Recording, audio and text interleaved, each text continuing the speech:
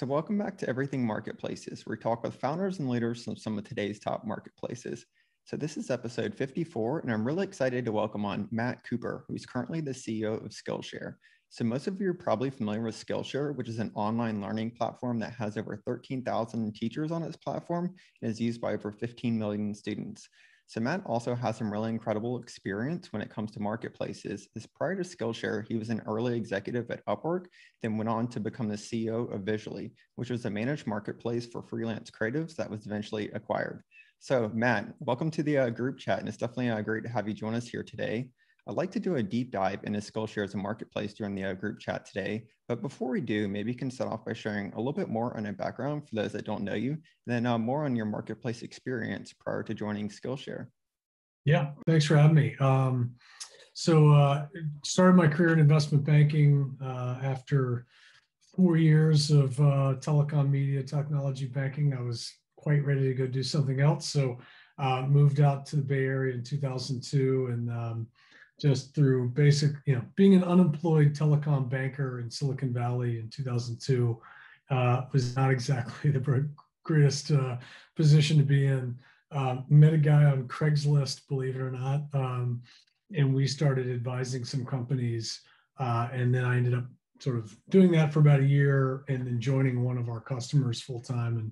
And that was kind of my first true startup experience, which was a company that basically outsourced the internal recruiting function for small and mid-sized companies. And that was kind of my first inkling on the enterprise side of just that flexible workforce model and the idea that you don't necessarily have to have all the talent you need inside your four walls as full-time employees to get the job done.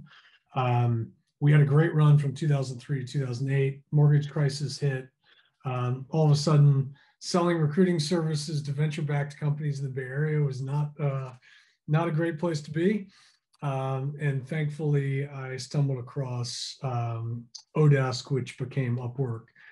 They were looking for their first sort of full-time head of operations. So I joined to run customer service and trust and safety.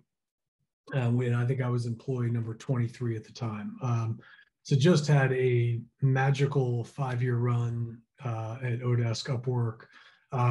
Started out running operations, but ended up built out the enterprise business. It was about $100 million top line business when I left. Ran international, ran BD. So I sort of refer to myself as the executive storm drain. Whatever didn't fall neatly within one of the other teams I ended up with, which was just a ton of fun. I got to cover a lot of ground. Left there to be the CEO of Visually.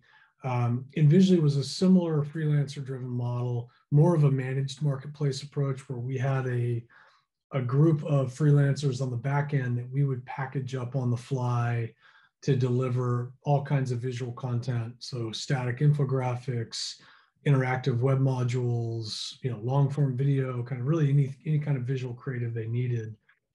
We would assemble these teams on the fly to deliver that for brands and agencies. That was a bit of a turnaround situation, which is being kind. But we got it turned around. We ended up selling it to a company out of Toronto in 2016. I stayed through the integration and then came across Skillshare in fall of 2016. Originally joined as the COO and then took on the CEO role about a year later. And when I came across Skillshare, it felt like I was walking back into Odesk in 2009. It just had about the same size. I think we were about 35 employees, had all of the same, two-sided marketplace, challenges and benefits, kind of a similar level of maturity. And so, when I saw the opportunity, it kind of had everything I was looking for. I mean, one, just loved the two-sided marketplace business model. Two, it was at a stage in maturity where I felt like I could have a lot of impact. And three, just the social benefit and the social impact and kind of the clear mission-driven culture that they had. That was something I had at Odesk. I would go present at these international conferences that were sort of more freelancer focused, and I mean, I was a rock star. I was the Odesk guy. I would sign autographs. I'd have people follow me around. Like it was crazy. And to see just firsthand the impact that Odesk had on our users. I had people coming up to me with tears in their eyes, like wanting me to take a picture with their kid who they could now send to private school, or handing me the keys to their car. Like this one guy drove 5 hours through the night to crash an event in India so he could show me the keys to the car he bought with his Odesk earnings, and he was the only one in his village who owned a car. So those types of stories, I've seen the same thing at at Skillshare, where, just the creative expression, the exploration, the personal journey, and particularly during COVID, we just had a lot of teachers who, day jobs dried up, and now all of a sudden, having their Skillshare side income, pretty damn handy to have around. So, having that social impact and that social mission was really important to me. So, Skillshare now, I've been here for 4.5 years. We're pushing 145 employees now. Revenues have grown almost 12x, 13x, I think, since I joined. So we've just, we better be lucky than good. I think we got a great business model, and we've had some nice tailwinds over the last 12 months. But really, really proud of the team we've built, and a lot of the marketplace challenges that we have overcome over the last 4 years. That's awesome. That's quite the journey. So thanks for sharing more with us on that. Yeah, definitely want to jump into some of those challenges. But before we do, I have to ask, what draws you to marketplaces? What's your interest in marketplaces? I just think, as a core business model, the internal inertia that the business model has once you reach a certain level of scale is really hard to beat. I think they're extraordinarily difficult to start. And I think people underestimate how hard it is to get that two-sided buying and selling and liquidity going. The idea that you're just going to build it, people show up and start transacting, like, just doesn't happen, So Gary Swart, the Odesk CEO, we talked a lot about the chicken and egg problems, and his favorite phrase was, "You got to fake the chicken for a while." And I think people don't realize just how long you have to fake the chicken before things start to evolve on their own. And at Odesk, like before I started, you would call in, and Gary Swart, the CEO, would answer the phone, qualify you, take $100 credit card deposit, and then say, "Okay, great, let our algorithm run its magic," hang up. And then somebody would jump on Skype and start banging out invitations to engineers all over the world trying to find somebody to fill that job. So there was a long period of faking the chicken. Similarly at Skillshare, on the teacher side, like our 2014, 15, 16 were us manually dragging teachers onto the platform and begging them to teach. And we didn't really worry that much about quality control. We worried about volume. Like, you just had to get something for people to respond and react to. And that dynamic has shifted over time. But, it's 3 years of faking the chicken before things just really started to take off. And I think people don't quite realize how much effort it takes to get it going. But again, now that we've got scale, I get 200 teachers and 1,000 classes every month without lifting a finger. So if you were willing to put in all the blood, sweat, and tears in the early days, what you get on the back end, that's that magic of the marketplace model. That's awesome. That's very well said. And I think also comforting for some of us too, that are in the early stages, knowing that it is manual and us picking up the phone too on the other end, right? Yeah, get comfortable, because it's going to be a while. Yeah, for a long time. Well, that's great. So if we're to jump into Skillshare a little bit, if we're to break it down as a marketplace, could you kind of explain it further for those that might not be as familiar with it? Yeah. So, at the core is the platform, and it connects the supply and the demand, the buying and the selling. On the supply side, you have our teachers. It is an open platform. Anyone can come in and teach as long as they follow our guidelines, meet our standards, etc. Every class that gets uploaded, we manually review. We score it against a rubric. If it meets the minimum score, it stays on the platform. If not, it comes down. We send it back to the teacher with feedback. And, again, we are now at a point where we're getting, roughly 200 teachers and 1,000 new classes every month. We also sort of a deliberate continuation of faking the chicken. We produce our own classes, which we call Skillshare Originals. We only produce 4 to 6 a month, given the, relative to the 1,000 that we have coming into the community. So it's a pretty small number, but it's been interesting to see how we can use that little lever to guide the rest of the community where we want it to go. So whatever style, the content, the focus, the transitions, the music, like anything we're doing in our Skillshare Originals, we're setting a really high bar for the rest of the community. And it's interesting to see how they will follow the design and style cues that we're giving them, based on here's what we think is high quality. The best teachers will work very hard to mimic that style and that quality level. And also we can seed the market. So there are certain creative subcategories where maybe we don't have a lot of depth. Interior design is a great example. We did a Skillshare original with Emily Henderson from HGTV. She has a massive social following. She's a brand name. She teaches her class on Skillshare. She brings students with her. Other teachers want to follow her. It's a signal to the market that, hey, there's interest in interior design. Other teachers start to pile in and teach interior design, and poof, we have an interior design subcategory. So it's been an interesting way for us to continue to fake that chicken along the way and gently nudge the supply side of the equation where we want it to go. On the demand side, we have our students. We're an interesting model, and we're an open platform, two-sided marketplace, but also with a subscription model. So just to add a little complexity to the business. So the students, they pay now, I think it's equivalent of $14 a month if you pay annually in advance, or $30 a month pay as you go, for access to all 34,000 classes that we have on the platform. Now, marrying that marketplace with the subscription, the way we pay our teachers is we take 30% of our revenue in that month.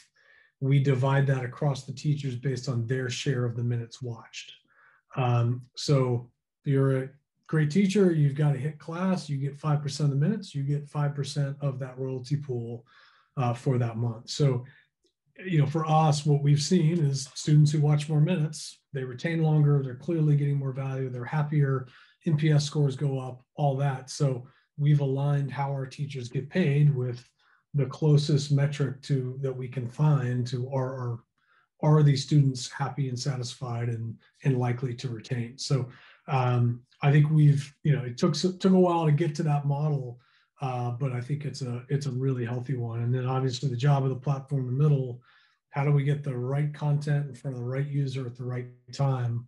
But we're also looking at different ways to engage. So we've been running live sessions. We have workshops, which is sort of a string of classes and projects around a particular topic. We tested some audio content. So we're testing other ways to get students engaged. There's also a heavy community component to the platform. Part of our core pedagogy is you got to actually put this thing to work. It's not edutainment. It's like going to the gym. If you just go to the gym and sit on the machine, nothing's going to happen, right? You actually have to exercise and you have to move your mind a little bit. So we want people to take the class, complete the project. Every class is required to have a class project. You complete the project, you upload it, you get feedback from the teacher, you get feedback from other students. And that community interaction is really important. Again, drive more value, drive more retention.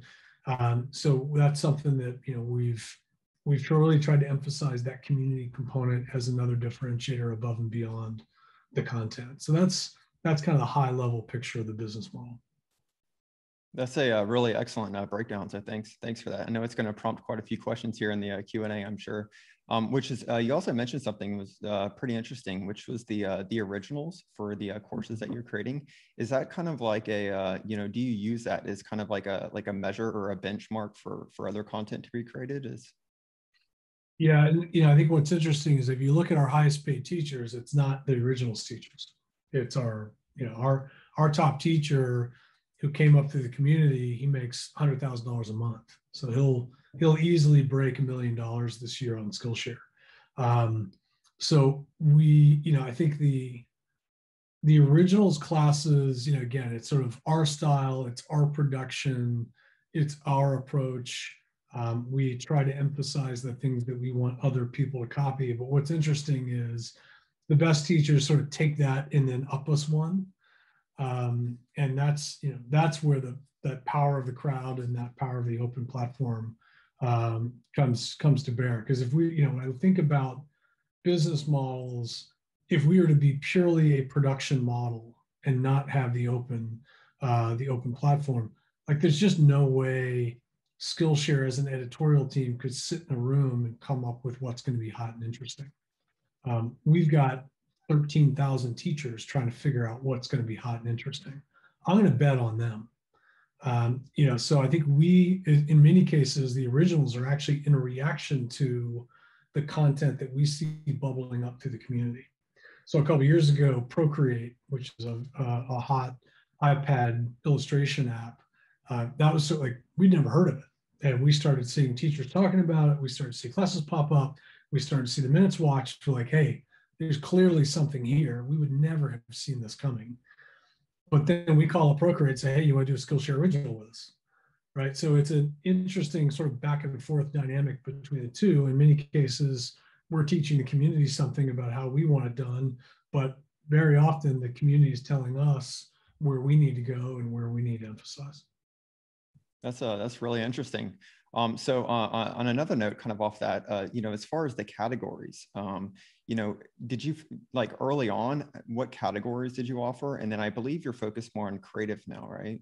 And then how did that kind of evolve maybe? Yeah, that was an interesting evolution. We were doing a little bit of everything up until 2019. And we sort of organically evolved to have expertise in creative. And when I started, I was actually pushing us to do more in business and tech. There are other platforms out there that are more horizontal, do a little bit of everything, that are a la carte.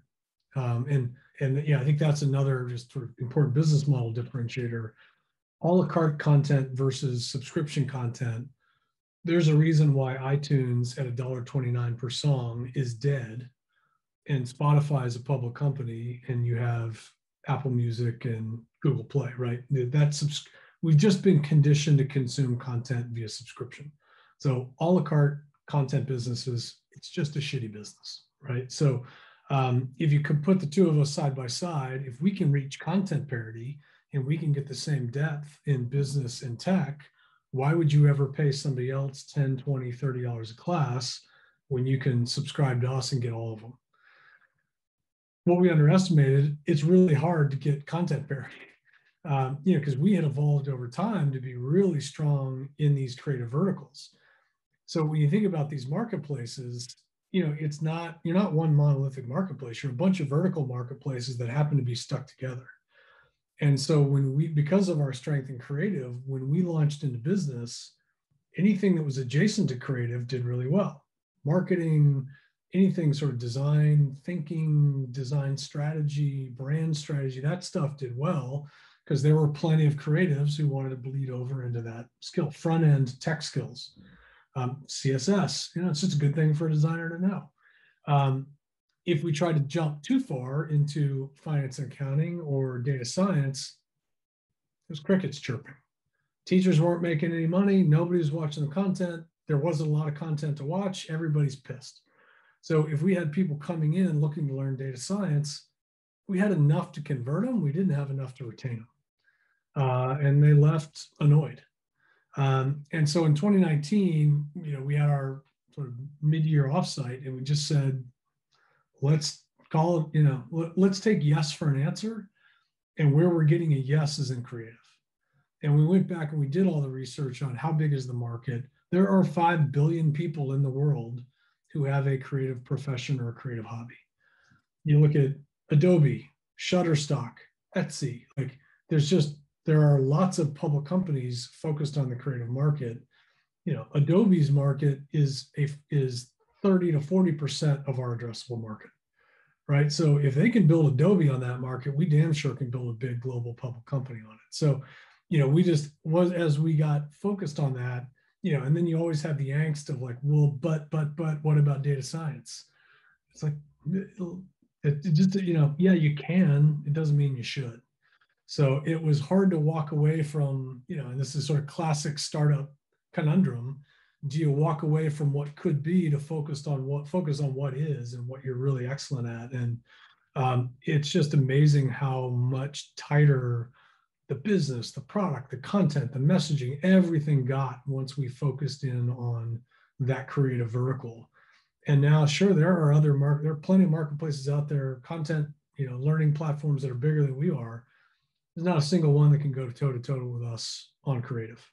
We'll beat them every single time. So, it's sort of the fox versus the hedgehog strategy. Like, we went hedgehog, and I think it has definitely paid off. Yeah, definitely sounds like, and that's great to hear about the story of kind of the focus. So you did mention metrics. So, what is kind of like the North Star metric that you're, optimizing for, and then maybe some of the sub metrics, if you could share some.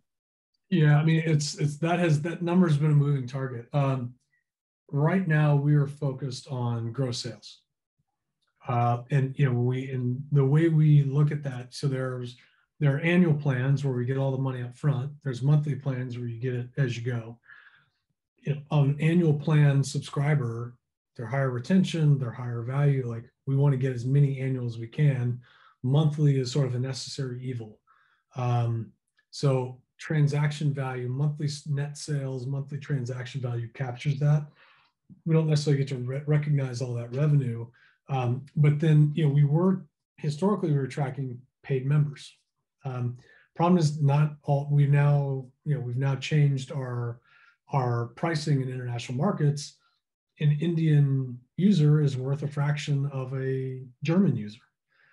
So not all users are equal, and you get valued in the market based on your sales and your revenue, not your subscribers. And yes, of course, they want to see subscriber growth, but ultimately driving higher value sales, higher LTV plans. So we've really zoned in on that top line net sales transaction value number as our God metric. And then we are tracking things like number of paid subs, paid growth, emerging market growth versus higher wage growth, et cetera. So we've got lots of sub metrics, but top line monthly sales is number one. Awesome. And then, how are you reaching more users as far as on the subscription side of people that want to learn about, some of the creative courses that you offer? Yeah. We do a lot of influencer marketing.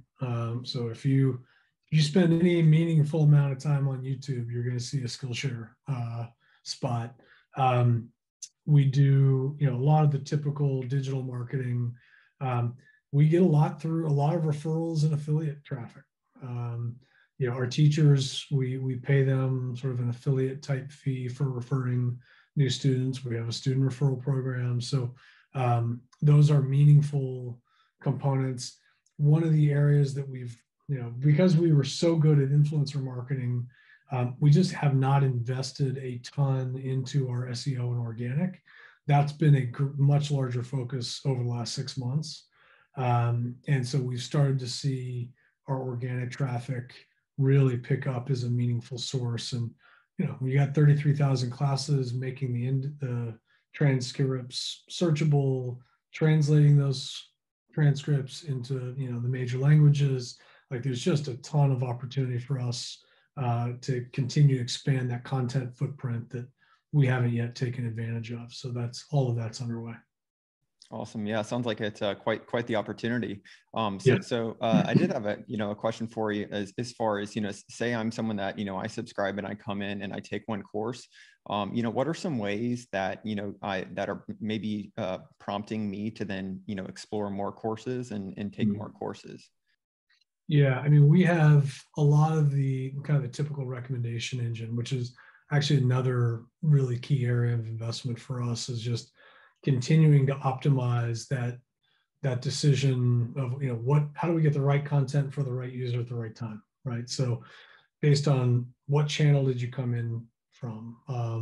What did you immediately click on? We've just revamped our onboarding so you can start to give us more clear signals of what you actually want to get out of this. Are you coming in to poke around as a consumer because you like watercolor, or are you coming in because you need to learn how to do 3D effects in this particular illustration design software? So we can get, there's sort of the implicit signals. If you're coming in through a photography focused acquisition channel, great, let's get photography content in front of you. But if you come in and sometimes it's, I don't know if you watch Seinfeld, but there's the episode where he was pretending like he was movie phone. And, he was like, why don't you just tell me what movie you'd like to see? And it's sort of the same effect. Like, you can spend a lot of time trying to guess and infer what people want. But if you just ask them in a very clear, concise, simple way, they will tell you. And then you can start to react to that. So it's, I think we're trying to find the right balance there. We want to at least have some context of what they're looking for before they ever tell us. But let's also just give them the opportunity. Just what do you want, so we can give it to you. I think doing that in a very simple way obviously adds a ton of value. I think companies tend to get a little cute with it and kind of the onboarding wizards and all of that. And some of it's too much, but getting that clear signal right away certainly helps. That's really interesting. So on another note, as far as the community, so you mentioned that earlier in the chat. So how are you thinking about kind of building community around some of your students, and then maybe even some of the teachers? Yeah. So there's sort of a couple of flavors. There's the student to student, student to teacher, and teacher to teacher. On the student to student, a lot of that today happens through projects and groups. So we have, again, all the projects, when you upload it, you'll get feedback, you'll get likes, you'll get comments from other students on your project. So that's sort of within the confines of a class. The other, we have sort of discussion groups around certain topics. So it's sort of Skillshare moderated and hosted, but you can jump in and talk about photography or design or illustration or cooking or interior design, whatever it may be. And then, the other things that are kind of evolving, the community components to workshops, where you're taking a series of classes and completing a series of projects with a cohort of other students. There's a start date, there's an end date, you're going through it together. There are weekly deliverables. So it feels a little more structured and a little more like you're in a classroom with other students learning these things. So there's a couple different angles there.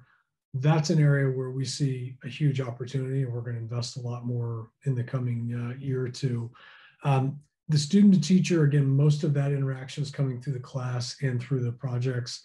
I teach a finance and accounting class, which shockingly does not get a lot of minutes.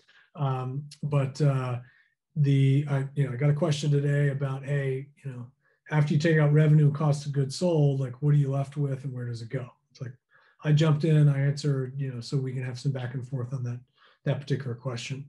As we're looking at other engagement models, things like workshops, things like one-to-one coaching, like some of our teachers, there's sort of a cult of personality around our best teachers. I mean, these prints right here are from Aaron Draplin, who is one of our most popular and one of our more entertaining teachers. Like, we could put up a class of that guy brushing his teeth and people would watch it. He's just funny. He's entertaining. Everybody loves Aaron Draplin. So people want to be close to Aaron Draplin. And so giving him other ways to connect with his students and other ways to monetize his expertise and his knowledge, that's something that we're looking closely at. On the teacher to teacher side, we sort of have it tiered out. We have what we call our top teachers group. And that is our top 100, 120 teachers who they produce a lot of classes, they produce a lot of minutes, they get a lot of engagement. We have a private Slack chat. We have 2 employees who support that group. They're there to answer questions, give suggestions. We do thought starters. I'll give sort of an annual state of the state. We'll do a 2-3 day teacher program for those top teachers. And then we have a sort of another group for more of the developing up and coming teachers, where we're trying to help people sort of break into the Skillshare community, higher potential, but less experience on the platform. And we've got a couple different mechanisms to help them get their first class out.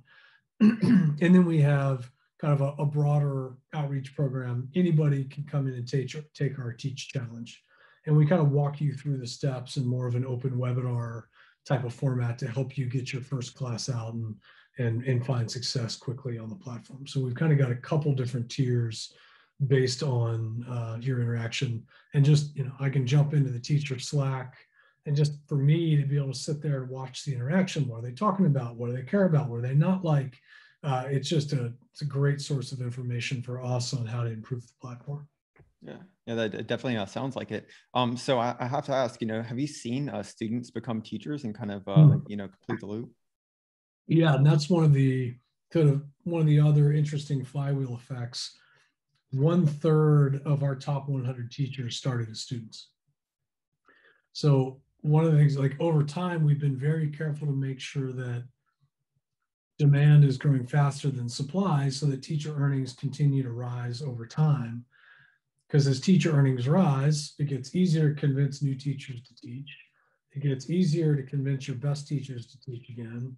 It gets easier to attract the big names for Skillshare Originals, which means you have more content, you have better content from bigger names, which means the value of that subscription goes up, which drives more engagement, which drives more retention, which drives more growth, which drives more earnings. And you can see how that flywheel starts to spin. So that and as that student pool grows, we have a never-ending supply of new teachers coming into the platform. So that's been, again, on that faking the chicken, we spent 3 years faking the chicken.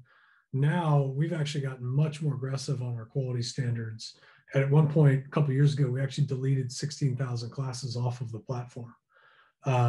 So you can see how that has flipped from us dragging people in to now us consistently raising the bar to make sure that the quality is super high and the teachers are delivering the content that you would expect of a platform that, costs $167 a year.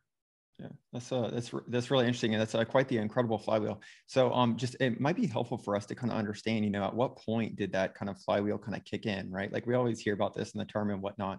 So, where some of the students were becoming teachers, like at what point in time was that? Yeah, I mean, it's the student to teacher conversion, I think, has been pretty consistent.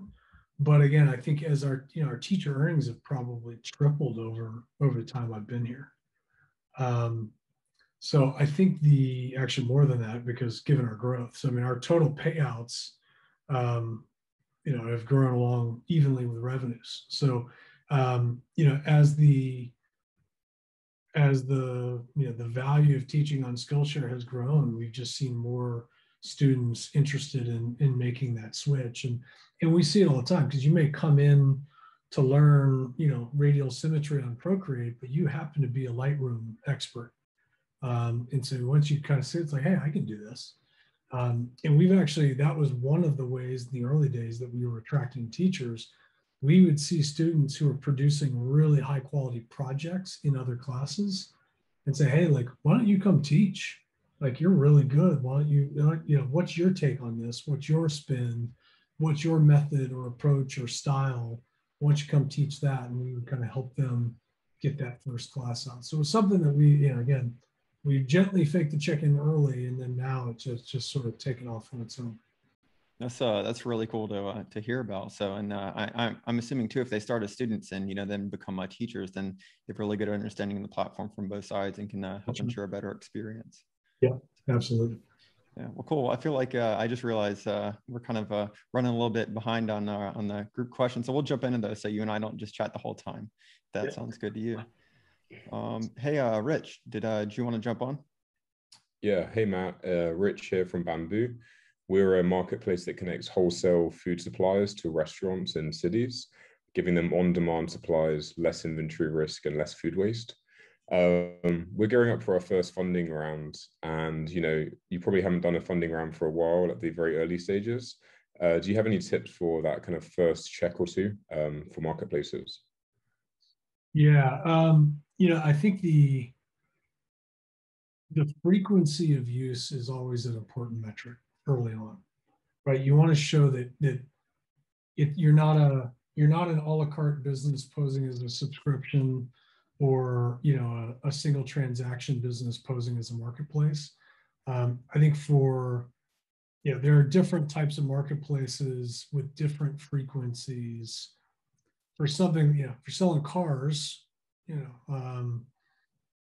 Carvana's trend, you only show up every now and then to buy a car. It's only several years. So I think in your type of business, like how many, what's the frequency of use? How many users are in there? Whether it's I don't know what the right frequency metric is. Is it every day? Is it every week? Is it every month? But sort of understanding what is that ideal frequency that shows you've set the hook, and how many users are above that threshold. Because I think you're trying to show that no, it is a marketplace. They are coming in, they are using it, they're using it in the way that it's intended. And even if it's a very small group, just showing, hey, we've got a very small core group, but now we know who they are. We know why they're different from the ones who don't engage every day. We know exactly who to go get. We know what they want out of the platform. Like really understanding every single nook and cranny of those core users who are doing exactly what you want them to do. Like saying, and then we're going to take your pile of money and we're going to go find a bunch more like that. And we're going to go build all these things to either make those users easier to acquire or higher value, or we've got all these other people on the fringes that we can bring into that fold if we add this functionality or we think about it this way. So I think coming back to that, who's that ideal customer and what do they look like and what are the behavioral patterns, and then how do you repeat that? I think that seems to be a consistent theme in those early conversations. That's great. Thank you very much. Awesome. Yeah, that's a really great question and answer on that too. And by the way, I'm sorry you have to go raise money. It sucks. Yeah, it's good sharing the story at least. Yeah, and by the way, it never ends. So we raised our Series D last summer, and it never really stops. So awesome. Hey, Jake, did you want to jump on? Yeah, sure thing. First off, Matt, thanks for giving your time. A lot of really great nuggets of wisdom in there. I had a question specifically around one of your previous companies, Visually. You mentioned that it was a bit of a turnaround story. Wanted to see, really what was up with that, and what was what turned Visually around. Yeah, I mean, I think there were some people side issues that we had to address. But I think the sort of core business model issue was we were kind of stuck in the middle. And this is actually, and to be clear, I did not make the right decision here. I was way too slow in deciding, like, are we a freelancer driven creative agency, or are we a marketplace? And we were kind of stuck in the middle, and we never really made a clear differentiation. And so like we had, it's sort of well, I can't give you the full service that you want for a creative agency, but I'm a lot cheaper. So it's like, I'm going to give you a subpar experience, but it's so affordable, so that was like, it was a weird pitch, and it was kind of hard to, and so like we were building more tooling to move us toward kind of the full, like, hands-off marketplace approach. And kind of the vision I had that we were just way too slow to get to was, you come in and you enter a brief, and pool number one of freelancers just helps you crystallize your brief, right? They look like customer service reps or consultants, but they're just freelancers, and they get paid X amount per brief. They come in, they help you clean up your brief, make it crystal clear what you're looking for, what you want to get out of it. Great.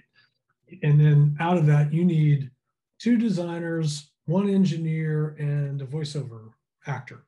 All right, great. Spin the giant wheel, and we produce, here are the 3 that you can pick from, right? Pick 1, 2, 3, great. Here's your ad hoc team, off you go. And then there's a project management tool and a project manager assigned to that. and they're walking and they're making sure everybody's hit their deadlines. And, like we were kind of like, we sort of had that layout and we kind of talked about it that way, but there was no product behind it. Like we were doing it manually.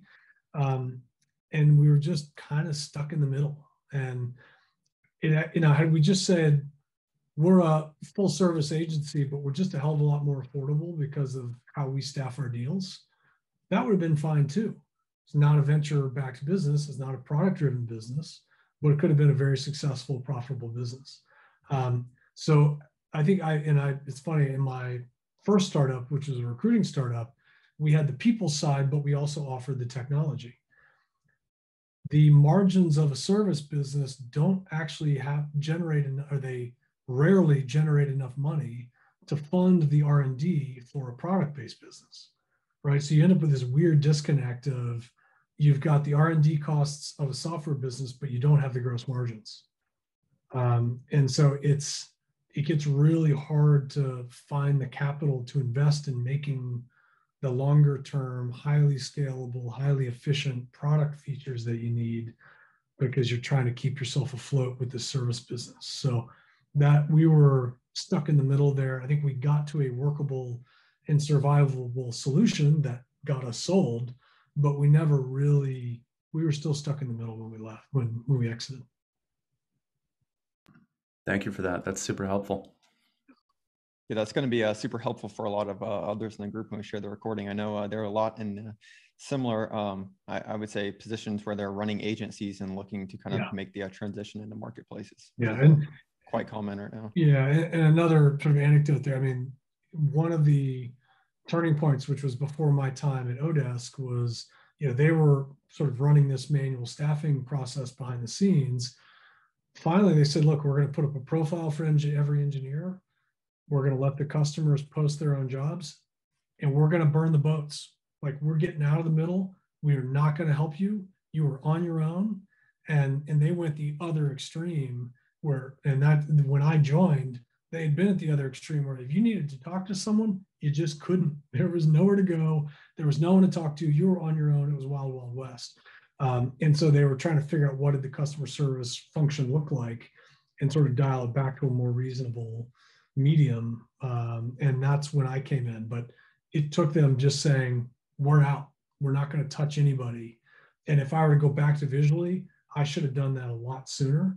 I should have stripped it down to the flying gas can, one product manager and 4 engineers, and used the money we had to rebuild a self-service, true marketplace product around creatives. It's super helpful. You have a great way of articulating your experience, by the way. So Thanks. Cool. So I actually had a question for you myself. I know Rich wants to jump back on here in a second, which is, how, like, as far as, well, first off, I guess, what's the team size like at Skillshare? And then how do you kind of build a culture and kind of the focus, since there are so many different kind of opportunities and you're in a creative industry? Yeah. So we're about 145 employees now. Since COVID, we've gone completely remote. So our office expired in New York in December. We're going to be remote first. We'll offer the team access to co-working space if they can't work or don't want to work from home for some reason. And then we'll do a couple big company-wide get-togethers a couple times a year. So we're not going to save any money. We're just going to redeploy all that, that $100,000 in monthly New York City rent to hopefully better and more useful things. But in terms of just building the culture and the team, I think we try to distinguish between values and culture. The cultures change over time. Like, the culture today is very different than it was 4 years ago when I joined. That's normal. Every time you add a new person, the culture changes a little bit. You can't help that. But the values shouldn't change. And our core values: transparency, impact, community, curiosity. We hire for those values. We promote based on those values. We give reviews based on those values. We fire based on those values. And so it's okay for the culture to shift and change. And it was when COVID started, 70% of our team was in New York. 30% was distributed. I think 10 to 15 was international. Now we're probably more like, we're probably 50 to 60% outside of New York. We've got a much larger international team. Cultures change, and they should change. Like the culture of a startup is different than the culture of a Fortune 500 company. So, but having those values to always come back to and hold people accountable to those values and make sure that we're living those day to day, that's ultimately, I think, what needs to be constant over time. Awesome. And then, out of curiosity, what keeps you up at night as a CEO? Oh man. It's funny. Like I would actually say not a lot keeps me awake at night. And it's not because we don't have fires burning. Everyone does. This is a marathon, and maybe it's just because I've been around long enough now that, every day there's a new fire popping up, and generally speaking, it's just not that bad. You get through it. You'll figure it out. The other reason I don't stay up late at night worrying about a lot of things is that we've got an unbelievable team. And this was something I learned from Gary Swart at Odesk, the CEO at Odesk. If you get really good people in the room, life gets a hell of a lot easier for the CEO. And I'm not, I've said this in a couple other speeches and presentations, like the whole idea of it's lonely at the top, I just think is bullshit. Like if it's lonely at the top, you didn't hire well, or you're not leveraging the people around you. I've got a board, I've got advisors, I've got my exec team, I've got their direct reports, I've got people I've worked with at other jobs. Like there is always someone to talk to and bounce an idea off of and get feedback. And if you're stuck on something, there's just a long list of people willing to help. So I just, I try not to spend too much time, worrying about things you can't control, and try to keep the team focused on the things that you can. That's great, and that's comforting to hear versus you saying everything keeps you up. So yeah, awesome. I've got 4 daughters. That's what keeps me up at night. Yeah, awesome. Hey, Rich, did you want to jump back on? Yeah, for sure. It's around that question around the hacking the supply. And basically right now we're in a pivotal moment where we can continue hacking supply. And for context, that means going to wholesalers and like shopping inside their stores. But from a cost point of view, it's not particularly scalable. It's very operational. And it means we're investing all our technology in that direction versus just saying, let's cut that and let's actually partner with the suppliers. They do the work for us. We go and pick up the deliveries for them. So at what point do you think you should actually make the switch and be like, right, enough of the scrappiness, let's actually focus on building those relationships and focusing the technology around that? Yeah, I mean, it's easy for me to say not being the one responsible for it, like cut over as soon as you can. But I think my guess is there are probably either certain products or certain distributors where you now have enough volume in that particular thing where you can cut that one over, right? So if you kind of think of this gradual migration of when do you have enough liquidity in that one thing that you actually can automate it, goes directly to the supplier, and let the automation be in the middle instead of you being in the middle. And then just gradually over time, you're constantly faking the chicken until you don't have to anymore. You start to learn when that threshold is, and then you hand it off. And then you focus on the new SKU or the new thing. How do you get that thing to the liquidity? Then you hand it off. And like, you're just constantly migrating things over until eventually you get to the point that you don't have a lot to do on that side. I think one thing to be cautious of is, whoever's in that manual job, it's hard to convince people to say, hey, I want you to work yourself out of a job. And that will be uncomfortable for people who are in those operational roles, that like your job isn't to keep doing this, your job is to stop doing it. So how do you make that happen as soon as possible so that you get to manage the machine instead of be the machine? That can be tricky. Yeah. And I think just as an anecdote, what's keeping me up at night is Instacart's been faking the chicken for almost a decade now. And they still haven't made that transition just yet until now. So I'm like, how long do I need to fake the chicken for? Is it the next 2 years or is it? Yeah, and look, there's nothing wrong with a little hamsterware. Um, as far as the customer is concerned, it's all driven by AI, and then you just got people running around shopping stores, grocery stores, trying to pull stuff together. Like, there's nothing wrong with that. I mean, to your point, like, Airbnb is sort of famous for the do things that don't scale mantra, and there's just a lot of people who do that. It does work for a long time. And by the way, like, one of the interesting enterprise projects when I was at Odesk, Google Knowledge Graph was a customer. And so when you type in, you search Kevin Bacon and you get that structured box of content on the right-hand side. It's Kevin Bacon, it's his picture, it's his name, it's the last 4 movies he's in, all that, any kind of that structured data. A lot of that is coming out of Google Knowledge Graph.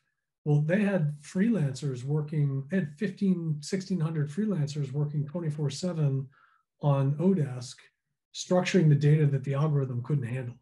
So Google is faking the chicken, so it just, some of that, I think if anything, people are scared of doing that forever and they try to automate too early. So again, if the economics work, who cares, So I think there's a time and a place for manual intervention. And if it's affordable and economically sustainable over a long time, sure, it might be even better if you can automate it, but it might mean you can put your resources somewhere else in the meantime. Awesome. Thanks so much. Yeah, that was great.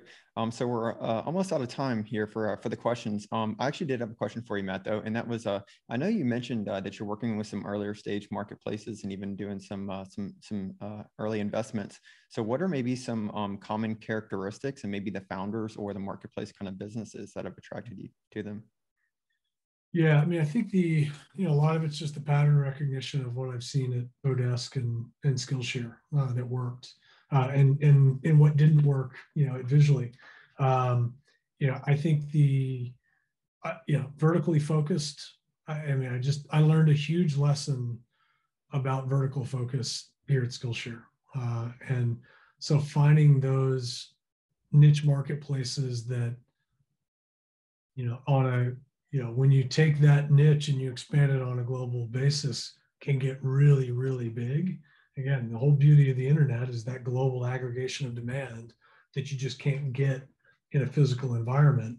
That's where some of these vertically focused marketplaces can really pay off. So I think that's one. And I think about the companies that I'm advising or have invested in. All of them have a different spin on. One was sort of freelancer marketplace focused on high-end consultants. Another was freelancer and hiring marketplace focused on women in technology. Another is a Skillshare type model focused on gaming. So they're just, I think that's as I sort of think through it, those are the fairly obvious threads that have been consistent for me. Awesome. Yeah, that's great. It's actually, the one for gaming, the founders in the community also. Yeah. So that's right. It's a really cool one as an example. Yeah, and it was sort of right up my alley. Like I've seen all that before. I've seen it applied to a vertical model. Like it's a good business model. Yeah. Awesome. Well, cool. So we are almost out of time here, but last question that I have for you, I'd like to wrap it up asking, what's one memorable story or kind of moment throughout your journey with marketplaces? Oh man, there's a ton. I think probably one of the more entertaining one is on the fraud, trust and safety side. Not long after I started at Odesk, this guy Ron Aquino, who was running trust and safety, he's now he's gone on to do some pretty amazing things on the trust and safety side. He said, "Yeah, well, we got a call from a guy looking for his motorcycle." And somebody had created a fake website and was selling custom motorcycles over the internet. And they said, "Look, when we take your credit, we take your deposit, you're going to see a charge from Odesk for $10,000. That's just our deposit. We use Odesk for our payment processing, so don't worry about it." Well, a couple months go by, the cycle folks have gone dark, and he calls us saying, "Where the hell's my motorcycle?" And we turned out freelancer was paying his buddy 10 grand on Odesk as a fixed price project to cover the cost of this fake motorcycle that they never built. So there's a whole nother rabbit hole on trust and safety and fraud and security and all the unbelievable things people do to screw you out of a little money. But that's probably a better topic for another day. But that was one I had not seen before, and thankfully have not seen since. That's what a wild story. So that's awesome. Well, this is a really incredible chat. So yeah, thanks again for taking the time to join us and share more about your experience and insights, which is incredible. But last but not least, so time for kind of quick plug. Where can we keep up with you?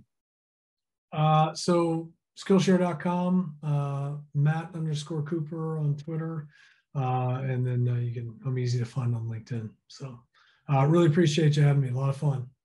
This is definitely great. So really appreciate it. So thanks everyone for joining in for the great questions also.